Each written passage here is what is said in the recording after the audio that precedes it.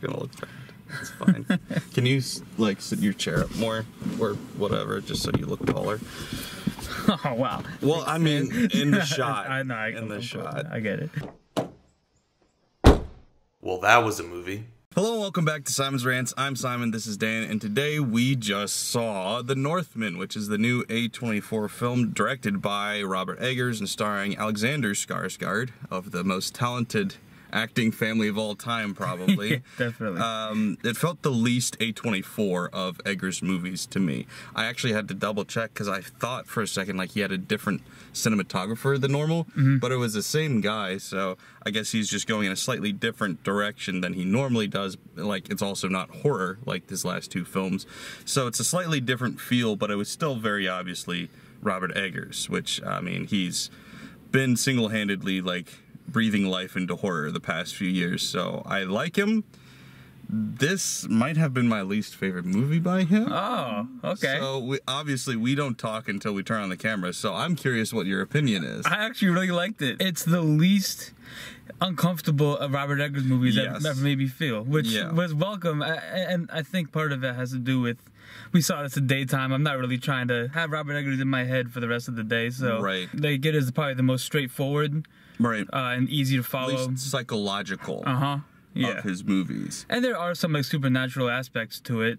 We're gonna have to have the door open. I can't. Yeah, it is toasty in here. Sorry about the sound. If there was a guy leaf blowing, we can't. It's hot. Oh, I already just got like 10 degrees cooler. Yeah. This is definitely a palatable A24 movie, and if you're familiar with A24, and we last time I was on, we talked about Green Knight. Green Knight, which was very A24. Yeah, it's not Green Knight. No, this was the most normal feeling of his movies, which to me is why I liked it the least of his movies. Okay. Because I don't know if he defined A24's style or if he was defined by their style. The Witch was the first A24 movie I think I saw. So his style and A24 to me was synonymous at first, and he has now seemingly started to branch out from that style, whereas A24's kind of stayed where they were. So I don't know if that's him getting more creative control or if he's just like, that's not who I am, or what it is. But this, like I said, it felt the most different. It's not in and of itself a bad thing, but it's what I've come to expect from him and wanted, I guess. Yeah. I mean, there were still the shots, like the opening shot of the movie on the crow and then quickly goes over to the boat. That still felt very Robert Eggers, but there was a lot in it where it didn't feel as much like him as I was used to, or I guess as much as A24, because I guess that's not who he is necessarily. Yeah. I was gonna rip the Band-Aid off. I saw The Witch, and you're gonna feel some type of way about this. I didn't love it. Okay. It's one of those movies that, like, I know this is good. Right. But I don't, it's not for me. Right. Which is kind of how I feel about this. Because, so, I've gone on record before saying I don't care for revenge movies. Like, I saw Taken and now I'm good. I don't need any more. Yeah. Because, like, even when the Leo one came out, what was that called? Revenant. Revenant. I can watch that and go, this is a fantastic movie. Yeah. I have no desire to ever see it again. Yeah. And that's kind of how I feel about this. Was I was watching going like, he's a masterful director. This writing's fun. Ooh, the imagery's cool. The acting for the most part's good. I'm not a big fan of Nicole Kidman, but like overall the acting was good. Even she had a couple moments where it's like, oh look, that was good. Yeah. That one's gonna sound terrible on the camera. Yeah. And so it was one of those movies I was just like, this was made by somebody who knows what they're doing. It's a good movie. It didn't move the needle that much for me personally, though. So kind of how you felt about The Witch, I guess. Yeah, but I mean, I wouldn't even say it moved the needle for me. I just think it entertained me. It's not the, I mean, it's also hard because, like, full disclosure, I just watched Everything Everywhere All at Once, like a couple days ago. A life-changing movie. Yeah. So, I mean, it's unfair that I'm watching this in the shadow of that movie. Yeah. So, I mean, I'm going to be thinking much less about this movie than I am about Everything Everywhere All at Once. It's not a movie that's like, and even just objectively by itself, not thinking about that movie, because don't compare it to anything else. Of course. This movie didn't do anything for the most part. It did a couple of moments, but for the most part, I'm not going to have any thoughts about this because the basic premise is he wants to kill the guy that killed his dad, and it's like, okay, I've seen this before. Now, there are elements in there, like, I mean, there's some cool, creepy elements in there. It's still Robert Eggers. You still got Willem Dafoe talking creepy. The hello puppy line really got me. I loved that. But for the most part, it's not something altogether that memorable, which, like we both said, it's obviously well made. It's a very well made movie, so I can't say it's bad. Like, it's not. But to me, it was hard to care. Yeah, I think this movie did like it was a good execution of what it was supposed to be. Yes. So I feel like if you're into this kind of movie, which I wouldn't say I'm into it, but I can watch these movies and be entertained by them. Right. Like, I'm not mad at all I watched it the first time. Yeah. I just have no real plans to return to it. Yeah, and I like that you brought up that Revenant as a comparison, because it actually does remind me a lot of Revenant. It's extremely violent, so if you have a stomach for that kind of thing, then this is a movie for you. Am I wrong in saying, though, that this felt the least like an A24 film? No, you're not. It didn't feel like an A24 This film. felt like if you gave Beowulf to a good director. Yeah. Yeah. Yeah. Yeah. His name Much was less even CGI. really close. It was like, well, not his name, but like his title, because they were like, what was it? It was like Wolf's Son or something. Or like Wolf. It's something to do with a wolf. Yeah. I don't remember. His actual name, though, was like Omelet, which it was Amleth, derivative, but Amleth. But when it was first said by Ethan Hawke, it really sounded like he was like, "My son, Omelet." Yeah. What? But this definitely does not feel like an A24 movie. No. But it was fine. Didn't feel bad. The CGI scenes, something that always like struck me whenever you'd see CGI in this movie was, it reminded me of like a Versace cologne commercial. And if you know what I'm talking about, you'll see it in the movie. Also, just very like grand and epic for like the sake of being grand and epic. They're also like the way they were showing it off. Like the one character's nose gets cut off. Yeah. And then when this character comes back and we see him again, he's wearing a helmet, so you can't see the nose, but you can, or the lack thereof. And then he takes it off and like, oh, I don't have. And like, yeah, we know, like we saw that. Yeah. All we needed was like a silhouette shot. We didn't need him to like take his helmet off. Take the helmet off and flow the hair. Yeah. Like, look, it's me. It's like, yeah. It's obviously you. We get it. We got that part. But, yeah, and then another thing that's carried over from The Lighthouse. Well, I should back up. The Witch, to me, I loved it because of the tone, the style, the self-seriousness of it. It was a very serious horror movie, which is why I adore it so much, is because horror for so long was so goofy. Mm-hmm. And that was one of the first movies I saw that was like, we're a serious horror movie. I know that's now the norm again, which is good. But it was because of Eggers. And yeah, and also Ari Aster and stuff, and people like that. Both brilliant, by the way. Then The Lighthouse, one of the most beautiful artistic movies I've ever seen in my life, but there was a million fart jokes in that movie, in case you didn't know. I actually haven't seen it. I want to see it. But... And in this movie, a couple scenes in, you got the burp and the fart. And I was like, shit, dude, we're doing this again? And I was like, it was such like a tone breaker for me that I never got fully back in, because first of all, Ethan Hawke's burp was obviously like added in post. He just opened his mouth and then they did that. Yep. And I was like, oh my god, we're doing this? And then the kid farts, and I was like, oh my god, I can't. Eggers, you are such a brilliant mind. He's got a thing for farts and burps, man. That's funny. It's awful. It's so bad. I didn't bother me. I mean, but also, I haven't seen Lighthouse, so yeah, I so wasn't it's not watching. A trend yet. Yeah, I wasn't watching for it. Yeah, I was just like, please, God, no, not again. Luckily, that was the only time. There wasn't like any more farts during like a fight scene or something. That would have been painful, but yeah. So I mean, I think we're being really harsh on it. I do want to say it was a well-made movie. You're being harsh on it, man. I liked it. Yeah, I mean, I liked it. It was well made. Yeah. It was a very well made movie. Robert Eggers is still a great director. I think the lack of artistic shots and stuff, and I don't want to say a lack. It's just like when you compare this to his other movies, because it's still artistically shot. But like I said, The Lighthouse was one of the most profound cinema experiences I've ever had as far as cinematography. Like, it was brilliant to look at. Every shot was a painting. And then this movie is like, yeah, it looked nice. Yeah. And so it's hard to compare it to his previous work and come away happy and satisfied. And that's why, to me, I'm like, I know I just said I was going to start saying nice things. I'll get there in a second. But it's like, so The Lighthouse was the most brilliant movie I've ever seen. Not literally, but close from a cinematography standpoint, and this can't live up to that.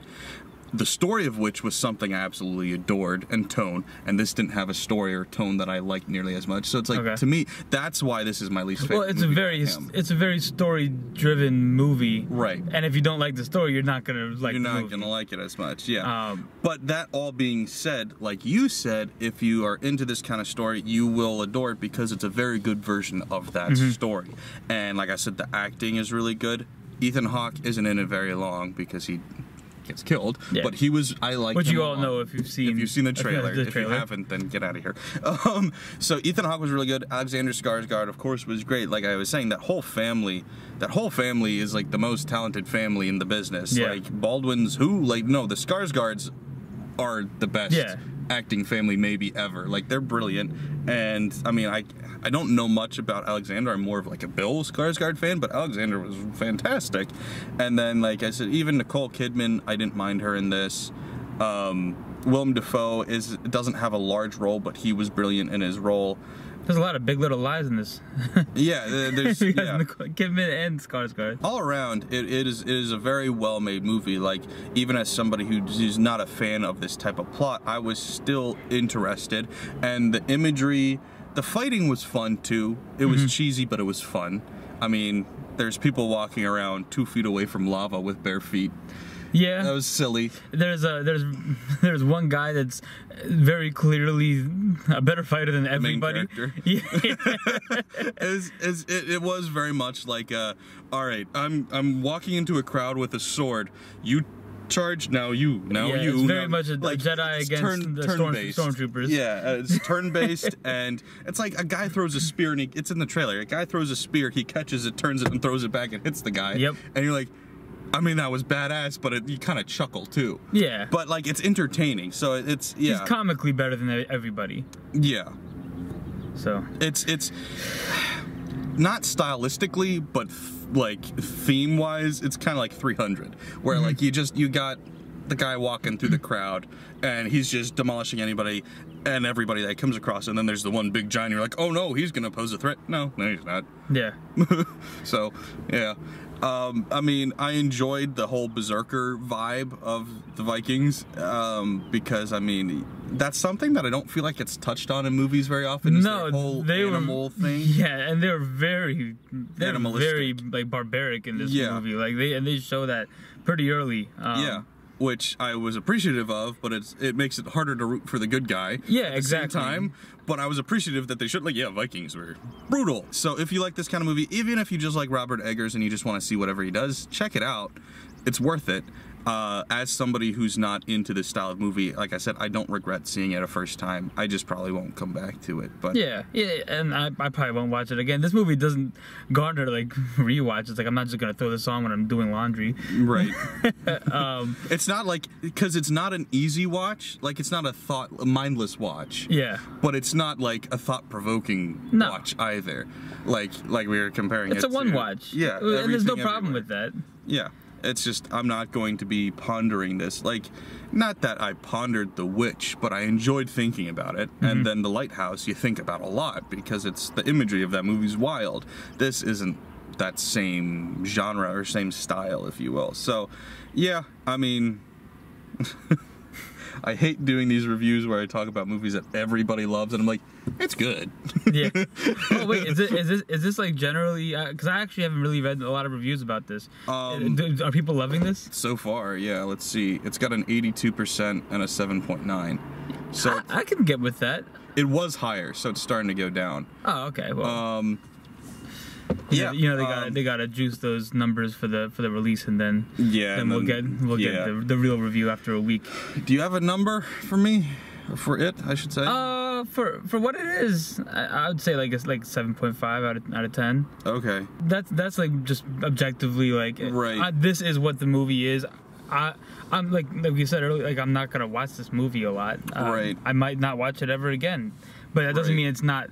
Like I watched Revenant once, and that was all I needed for it. But it was a good movie. Yeah, like The Revenant, that's like an 8.5. But I'm not going back to it. Yeah, exactly. This, I'm close. I would probably say a 7. I don't know if I could go to a 7.5, but I'd give it a 7. Okay. For my personal taste, it's like a 6. But for an objective rating, I would bump it up a star. I think that's fair. Yeah. So that's what we had to think spoiler free. We're gonna get into spoilers now though, so if you haven't seen it, you don't want anything spoiled, you should go watch it, come back, and we'll talk about it then. But please remember to like, share, and if you're new here, subscribe. Thanks guys. Bye. So, spoilers. You said you wanted to talk about some spoilers. Oh, I mean, yeah. Well, first of all, and we just talked about how they really show how brutal Vikings are, which is awesome. And I was just like in the scene where they're putting everybody in a house and lighting the house on fire. Like, I'm like, oh, okay, so we're going here. Like, we're gonna do this. This is the main character. Yeah, we're rooting for him. Yeah, okay. and in that moment, I'm watching to see like, are they gonna show that like the main character is like, is he different? Is he remorseful? No, not at all. This guy is a psycho. Yeah, he bites people's throats out on the battlefield. Yeah, and you're like, that's badass, but at the same time, I'm concerned. Yeah, very much like anti-hero kind of. Like, which isn't a bad thing. Yeah, no, not at all. No. It was refreshing because I'm like, hey, we're getting a Viking that isn't moral, like his moral compass is like completely He's not broken. Lyle the kindly Viking. He's just a Viking. I'll admit, like I said, this kind of story bores me to death. But the one thing that brought me back in, even if just for a minute, was the plot twist with the mom. Yeah. That was interesting to me. I was like, oh wait, cool. She's not like a good guy. The dad now isn't a good guy. She doesn't deserve to be saved. Nobody's a good guy in this movie. Yeah. Nobody is. It's just people killing each other. Yeah. If he hadn't killed the youngest son would have grown up to be him. And even the love interest isn't a good person. We have no reason to like her. Yeah. She's just there. Yeah. Blonde and pale. Yeah, she's not like a sympathetic character at all. No. She, like you said, like she's just there. We have no real reason for the main character to even like her other than she was prophesied about. And so he's like, okay, you're that bitch. All right, let's go. By the end of the movie, you're just like, there's no outcome that I want. No, you're just watching to see what happens. Yeah, I just want to see what the idea is at this point. Yeah, and so when they both die, you're like, that's fair. Yeah. Okay. I guess we're done now. Cool. Yep. And when he says goodbye to her off the boat, and I'm like, there's no way. There's no way he's coming back from this. Right. Like, either he's dying by himself, or they're both dying. Right, because the prophecy is like, you have to choose between loving your kin or getting your revenge. And he said, I choose both. And you're like, no, you're not Spider-Man. You can't catch Mary Jane and the trolley. Like, you're choosing one. But, yeah, well, kind of. I mean, the movie does heavily imply that if he doesn't kill... I forget his name. The bad guy, the quote-unquote bad guy, because at the end you don't even know anymore. Yeah. By killing him, he saves his family. That's implied. Who knows how, like, if that's actually true? But it's very implied that he believes that. So in his head, he is choosing both. But yeah, I mean, this is a revenge movie, so he's getting revenge. Yeah. And that is the driving force of every decision he makes. Right. Except for that blip there when he's trying to run away, and then he's like, I can't forsake my destiny. He snapped right back out of that very quickly. Yeah. I was confused though when that started to happen. I was like, wait, we're doing this? We're not doing this. And then we didn't do it. I'm like, okay. I was thinking, like, man, are they gonna put this guy like on a farm, on his own farm, and he's gonna get invaded by this other guy again? And they said that you're gonna kill the guy in a lake of fire, and I'm like, the volcano's right there. We're running away from the volcano. Is that really a red herring? Like, no, the volcano's there. It's the smoking gun, right? Okay, good. I was like, if that had been a red herring, I would have been like, that's a really good red herring, because I fell for it completely. Yeah. The other thing, I was shocked by, I guess I shouldn't have been, how little Willem Dafoe was in it, but he was very effective in his limited role. Enjoyed him a lot. Like I was saying with that "hello puppy" line when he was dead talking. I love that. Like, That was really cool. He just steals it. He steals the scene whenever he's on the screen. He steals the show. I gotta say, there's a lot of silly decision making in this movie. So there's the sword that can't be taken out unless it's nighttime. Yeah. And so when the good guy, Skarsgård, gets captured and he's strung up, and the one guy without the nose is like, I'll take out his sword and take it away. Oh, I can't take it out of the sheath. Leave that there. It's like, you are. Even if like you can't like the take it with you. Yeah. He in his head is like, oh, this sword is now useless. Yeah. Like it couldn't have just been stuck in the sheath and no. he forgot to wash it before he put it away. Yeah. It's sticking. Like but he took the belt off of it and then took the belt. Why not just take the whole thing? Well, the guy is like stupid. He is stupid. Like he did like let him the go. Kid go yeah. and then lied This about is all it. his fault, honestly. Yeah. The whole movie is his fault. Yep. His death was cool, by the way. When he went through the nose. Yeah, that was really cool. I enjoyed that. I haven't seen that one too many times. No. I know the prophecy was you're gonna kill the dude in a lake of fire, but he put off killing him for so long. There was so many opportunities. Yeah, so many like chances. The first night he's there, he breaks out and he's like, "Oh, there's a knife right there." Instead of going and grabbing it, I'm gonna go over to the window and try and reach through, but I can't reach through the window. And then something's gonna happen that's gonna distract me, and then I'm gonna turn to the camera and deliver my line. I will avenge you, father. I will save you, mother. I will kill you, Führer. And then we'll cut scene. Like, yeah. The knife's still there. You could go get it and kill it. There was so many times he could have killed people and didn't. He pulls the sword out when he first gets it, with him right around the corner. He's literally like the sword away from him. Yeah. And then the dog starts barking. He's like, meh, at the dog. So like this guy, like there are like 4 guys there, and it's like this guy who's been killing. And they're all drunk. Yeah, killing like 10 guys at a time all movie. Like doesn't think he can take 4 unarmed drunk guys. Yeah, that's true. And then then he waits for, I guess because he's waiting for him to go into the room by himself, and then he goes in the room, and then the rooster crows, so now he can't take it out. And I'm like, okay. But there were so many times when, so like he gets these shrooms and he gives them to the girl and we're like, we're gonna poison them. And then every night she's like, tonight? And he's like, no. I'm like, why not? And he's like, no, we'll do that later. Why? And it's just, he keeps putting everything off, and it's like, I get it, you're following the prophecy, but like, just kill all of them. You could have done this. It's like, I need to haunt them. Or you could not and just kill them. Yeah, he's a procrastinator. He is. He really was. Or he's just a fiend for doing everything thematically. It's like, it's not dramatic enough this way. I gotta build up the tension. And I wouldn't normally be mad at that if the movie didn't feel as long as it did. Oh, yeah. I was gonna ask, like, did it feel like it was 4 hours to you? Because it did to me. Yes, it did. How long was it? And at the end, when they showed the end credits, because they showed it in like the Norse writing, and I'm like, oh, please don't let this be another part. We don't need to see anything about his kids. I thank God when the lights turned on. The lights came on before the movie was over. Like, yeah. It was just like, yeah, get out. Yeah, I was fine with it. And again, I'm being a little, like, I'm making fun of the movie a little bit. I did like the movie. It's a quality movie. Yeah. There's just a lot to poke fun at. Definitely. And these are things that are the reason why these aren't our favorite movies. Right. Because, yeah, and I have explained this on the channel before. It's like, I approach every movie, every criticism is taking it down from a 10. Every movie starts at a 10, and then I take away points. Yeah. And so that's why we're at a 7, 7.5, whatever. Mm-hmm. It's because we've taken away points. Yeah. We're not starting at a 5 and then diminishing. We're starting at perfect and then going down. Mm-hmm. But, yeah, so, I mean, there was a lot of silly stuff there. Like, also, they're playing this game, which honestly, the game was like more entertaining than half the plot to me. I enjoyed watching the game. But it was then, like baseball and football mixed. Or like cricket, or cricket. And murder. It was like murder polo. Like, I don't know. Yeah, and then this guy, like this huge bear man, is like demolishing everybody. He demolishes everybody, but like doesn't realize that that's the point of the game. No, like the kid. Okay, but the kid though. So the kid, he's the younger son of Führer. Yeah. He runs out, and all the guy does is smack him, and his head's bleeding. He's almost dead. I'm like, what happened to him? Yeah, he just got smacked. But also, like, the guy doesn't why is the guy knocking down this kid? He knocks him down, and then he sets up the ball and gets ready to tee off into his head. That was the part that he went too far. But before that, all he did was smack him. But yeah, he does try to kill him with the ball. I don't know. I thought they were actually going to kill the kid in that scene. He got smacked.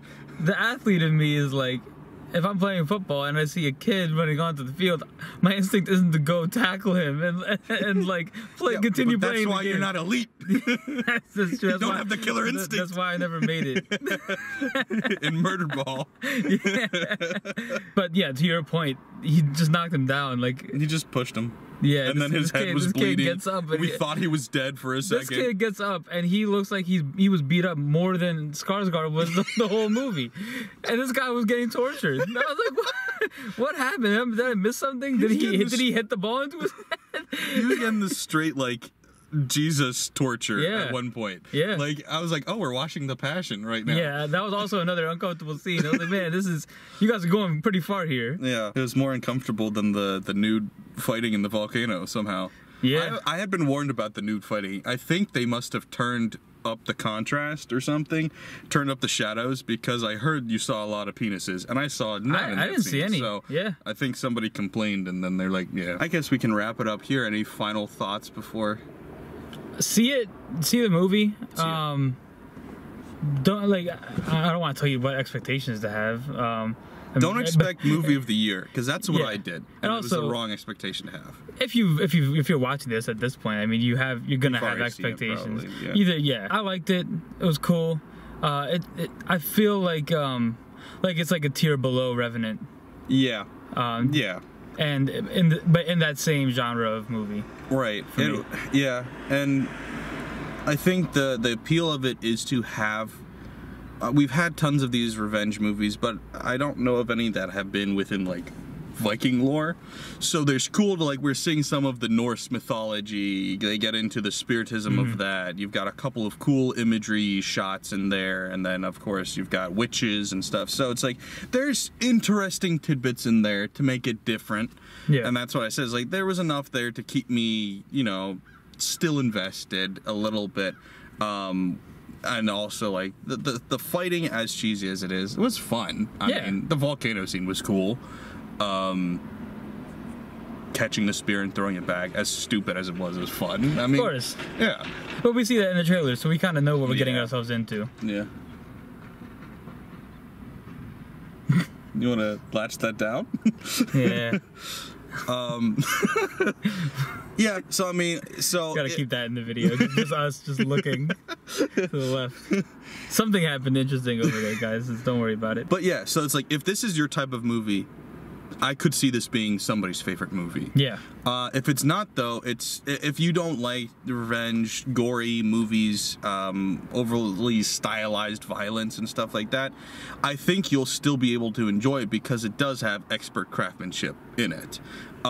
It's just, if that's not your type of thing, it'll be kind of like how we feel about it, which is we can appreciate it, but we're done with it and we're gonna move on. So yeah, like I said, I'd give it a 7 for me, for my personal taste, a 6, but objectively more of a 7.5. So expect that. Like I said, unfortunately you can't really expect movie of the year, which unfortunately now for the past 2, The Witch got my expectations up so high that and the trailer for Lighthouse, that these past 2 movies I've come in expecting so much, and I won't say that I was really let down, but I think I set the bar too high too soon for Eggers, which, I mean, he's still very good, obviously, as a director. But I prefer Ari Aster to Eggers, even though Ari Aster, like I said earlier, makes me feel very weird and uncomfortable with everything. Well, so does Eggers normally. I mean, Lighthouse made me feel so uncomfortable. I mean, The Witch made me feel uncomfortable too, but this didn't. It didn't have that same. Not at all. Not at all. If you're a huge fanboy of Eggers, you'll still enjoy it, but don't expect the same stylization because it's definitely different. So to me, that was a bit of a letdown, but at the same time, I'm glad to see him not just do a one-note thing for his whole career, because that's always a shame too. But yeah, that's what we had to think. Thanks for watching, guys. Please leave a like and comment what you guys thought about it if you saw it. Thanks for watching, guys. Bye.